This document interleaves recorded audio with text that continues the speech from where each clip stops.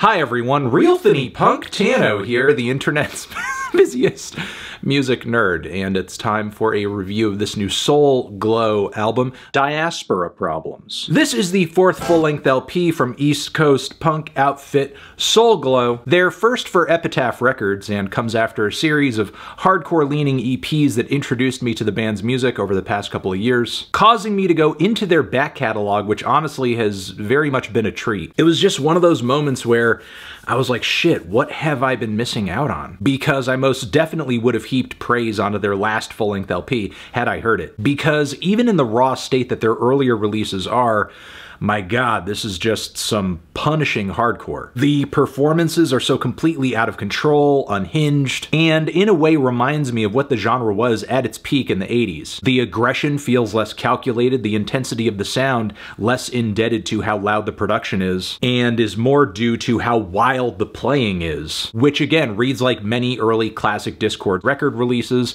as well as the early stuff of Suicidal Tendencies or even Bad Brains. However, I have to say, Diaspora Problems is not just some exercise in hardcore nostalgia, because punk is often a genre that can be obsessed with its past to a fault, which can lead to stuff like gatekeeping as well as favoring sonically a tradition over progression, but that is very much not a problem on this record. In fact, the way Soul Glow combines elements of hardcore, indie, noise, and screamo is pretty refreshing, plus they're not exactly shy about suddenly breaking into a song that has more hip-hop leanings too. I should also praise the songs on this record too, because the songs are good. Take the opening track here, for example, which I know listening to it, it's very easy to get whipped up in the speed and intensity of the whole thing, but it actually takes a lot of thought about structuring and dynamics to write a song like this that is this long and firing on all cylinders almost the entire time, and it doesn't get boring, it doesn't get drab, it's just like edge of your seat from start to finish. From the bright and sort of jangly guitar chords that open the intro,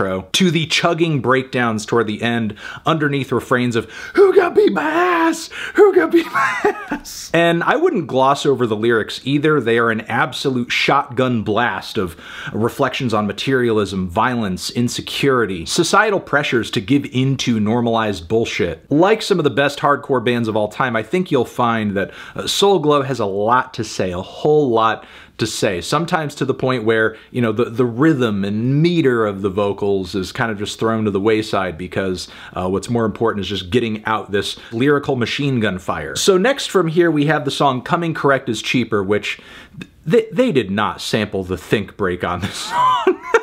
You know, that popular sample that's made it in many a dance and hip-hop song over the years.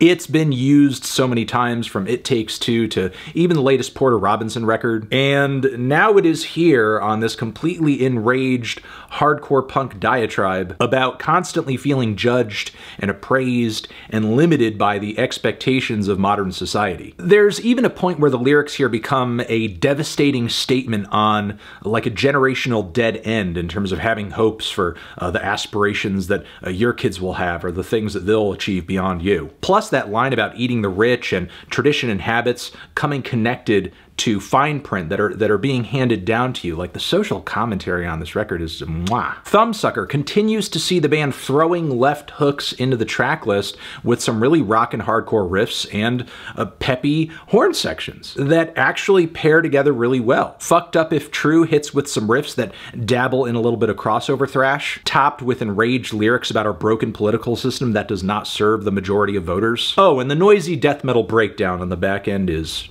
really cool. Jumper Get Jumped, I loved as a single. It sounds just as sick in the track list too. I would say the band is absolutely nailing this balance between these thoughtful songs that obviously have a lot of care and planning put into them, but they deliver them in such a way that feels manic, out of control, and overwhelming. DRIPONOMICS was another teaser to the record that was a little off-putting at first, but the more I hear it, the more it grows on me. It's like this noise, rap, punk fusion that features a lot of bars, a lot of flows that sound like A$AP Ferg rapping off of a helium tank.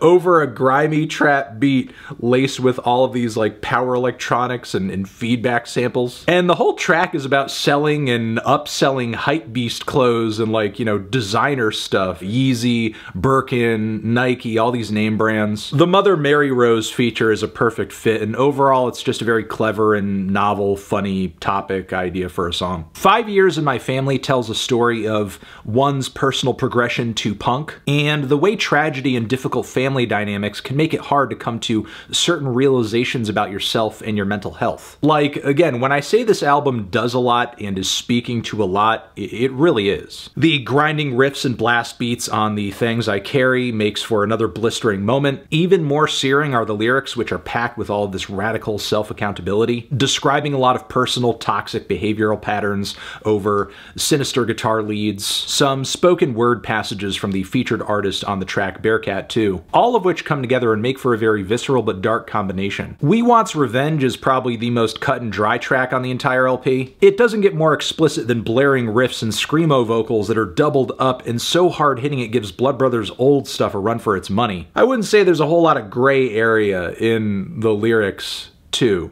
The final moments of this record refuse to sink into something that's run-of-the-mill. John Jay's relentless drums and frightening noisecore riffs are great, even if at points the lyrics may be a bit much in terms of just scrambling to get it all out. Still, the breakdown and demonic chorus vocals around the midpoint and the build and feature the song delivers from there is great. God Bless Y'all Real Good hits with a bit of a narrative switch as topically, I would say this song is diving pretty deep into some very personal and very petty drama.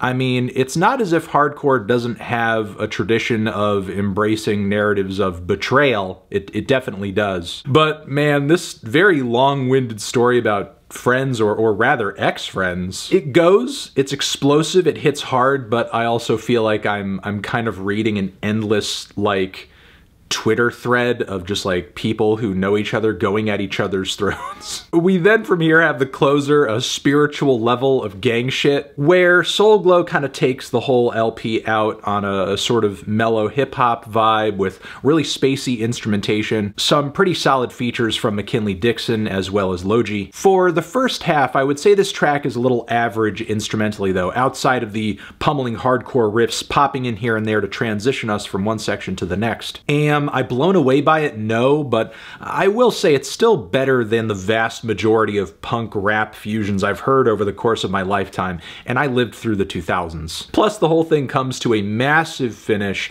with really heavy horn sections and a refrain that brings a sense of togetherness, which I think is a nice change of pace from all of the, you know, division and tension going on in many of the narratives across the record up to this point. Shit, what a good-ass fucking punk record, my god. Like, again, performances, writing, riffs, messaging, production, songwriting, everything is just on fucking point. The versatility and creativity too. The fact that this band stared right in the face the difficulty, the challenge of modernizing and updating in a great way, like one of the most tried and true, like stylistically black and white genres of underground music, and just thwarted that, just completely overcame that problem with no hesitation whatsoever. Even though there are spots of the record that I think are just a little over the top, just doing a bit too much, combined with the fact that